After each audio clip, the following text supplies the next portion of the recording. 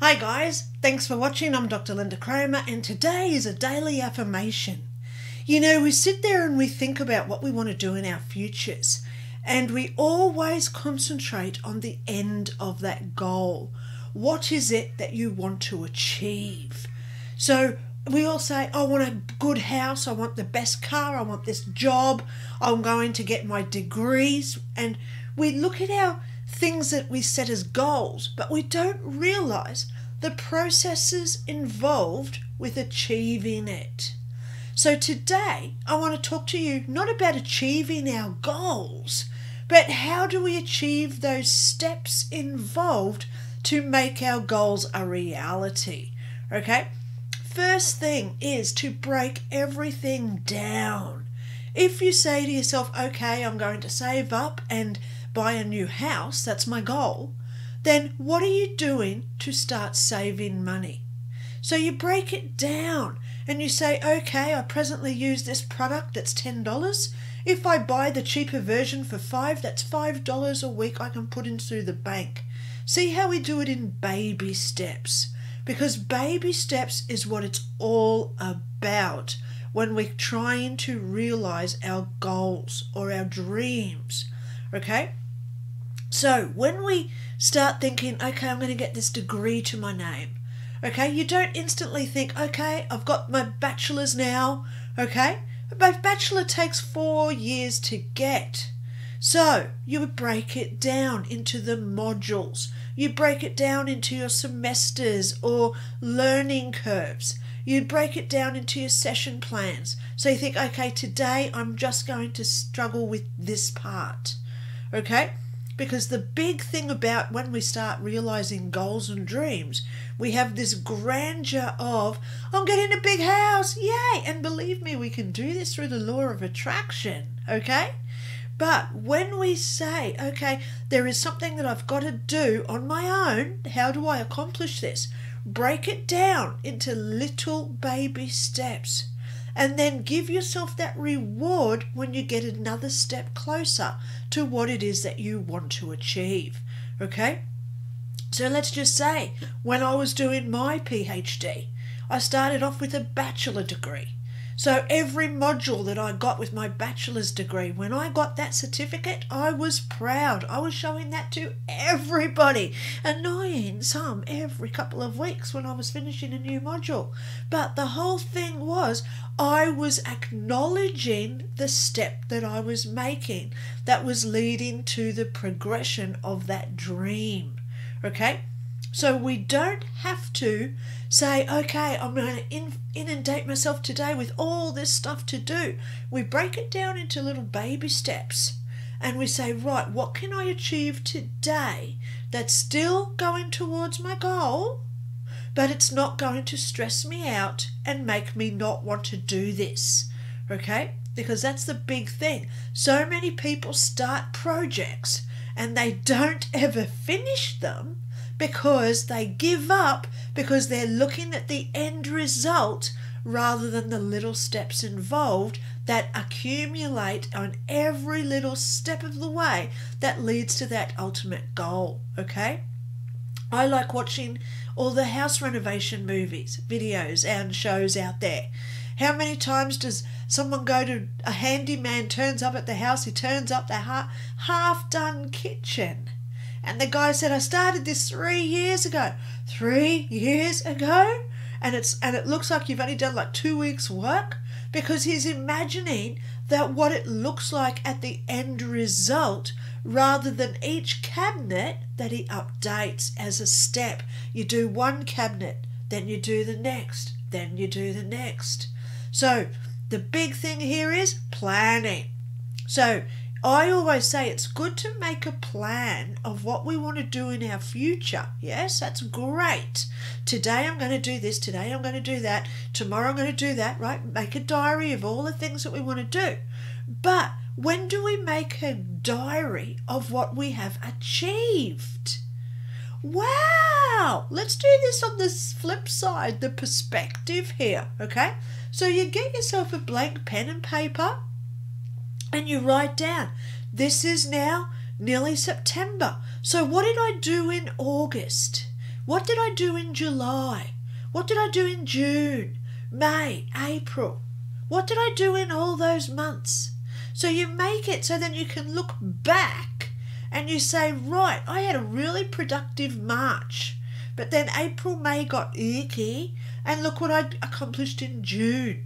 Then I had 2 months of ick, but then what happened 2 months after that? So now we're learning our own routines. So then we can say, okay, my body and my lifestyle, etc., I have 2 months where I don't do much, but then I have a month of really good. So this month, which is really good, I'm going to get in and get as much done as possible, because history does always repeat. It's like a Split End song. History always repeats. Okay, tell myself before I go to sleep. Okay? But at the end of the day, when we sit there and we look at our past and we say, right, I've got this routine, I like doing that, I like doing this. What can I do so my routines and habits don't really change, but I'm accomplishing more? Boom, because this is when we're identifying that we are wanting to be better people. Okay? If we look at last month and we say, oh God, I've got nothing done, how does it make you feel? Do you feel worthless? Do you feel like you've got no value? Do you feel like, oh my God, I've wasted a whole month? Never say that.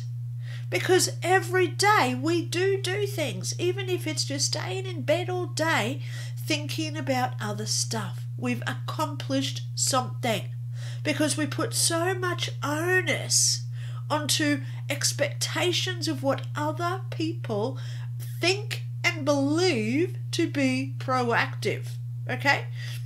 I was reading this thing just this morning about a janitor, and he went to his 20th year anniversary, and he actually wore his janitor uniform to the 20th year anniversary reunion at his school.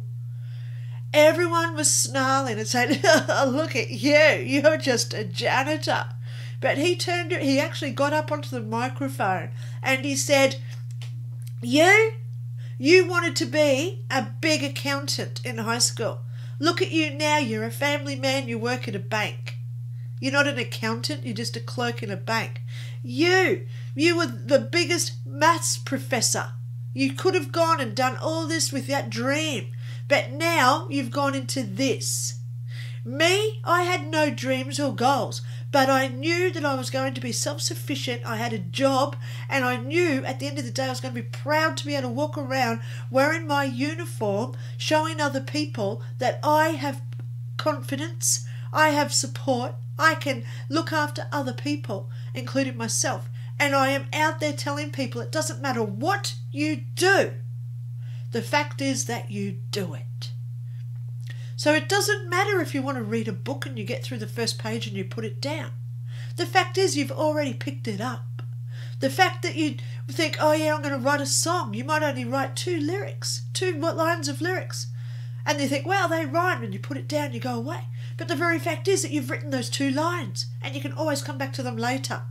Because we can only do so much in our life, guys. We can only do enough that our own mental health allows us to do. And we should never, ever feel diminished. We should never, ever feel less valuable or less important because we've only read 1 page of a book and not the whole volume. People so many times put so much emphasis on who they are based on other people's opinions of us. So get rid of those expectations. If you want to go to work today wearing a clown uniform, do it. If your boss has an issue with you doing it, that's his issue. He might say justify why you're doing it, and you say, yeah, I'm showing today that we can uplift the morale in this place so we're more productive in the future. Because morale's down the toilet. I want to show that we can still be funny and still have a life on the outside. We come to work every day and we're still the best version of who we want to be on the inside. I remember driving past a bus stop one day. You know, there's a seat with a little shelter. There's a queue of people wearing black. They're all going into the city because they're all corporate. They're all sitting there on their phones.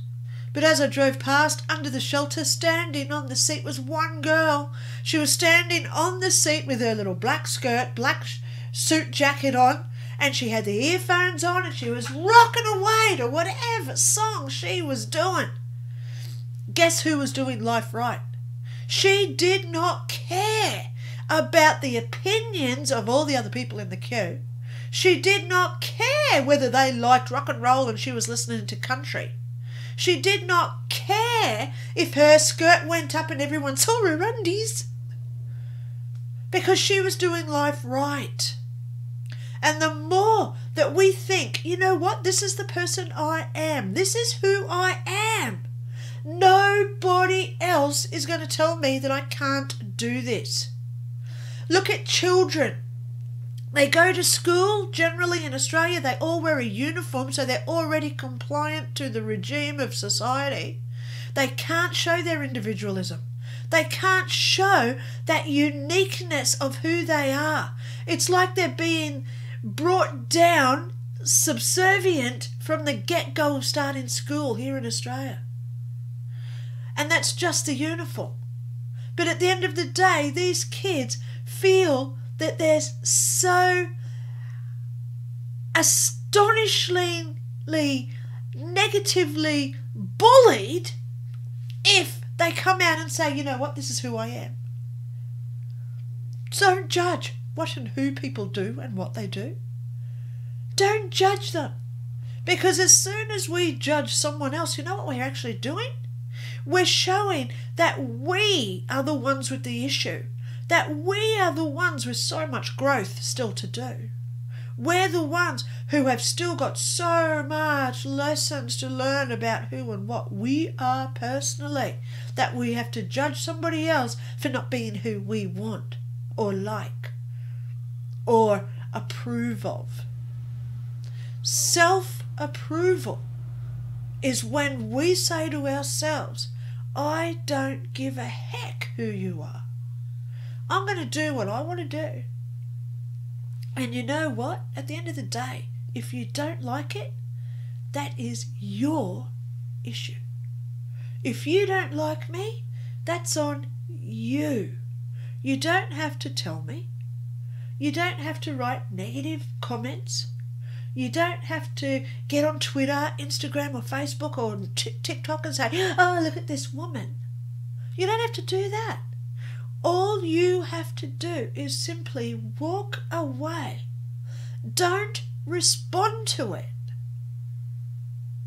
Because if you respond to it, you're lowering yourself down to the negativity of whatever that other person was doing. So you stand high. You put your chin up. You walk with this air of grace about you. And you say to yourself, I don't give a nick about what anyone else thinks about me. I'm going to do what I want to do, because I understand that if they have an issue, that's on them.